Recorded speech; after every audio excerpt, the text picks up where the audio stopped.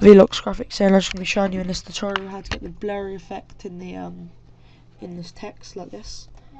It's pretty simple. So first you get text, you select it. Wait, let me start a new one. Alright, so it looks better if you have like a black background.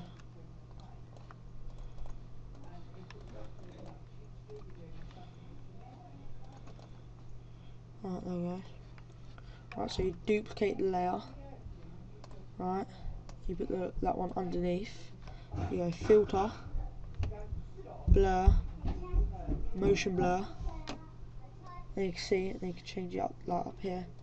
So really blurry, which don't look that good. Unless it's like fucking speeding across or something. Or not blurry at all.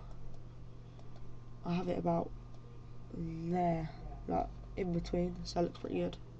But I actually have it up a bit so it comes up like that. So 107, press OK, and it's done. It's a pretty simple tutorial, and should have another tutorial up soon how to do the paint drip effect. So yeah, sub, rate, comment, whatever, do what you like. If you like the video, please subscribe because it really helps. Peace.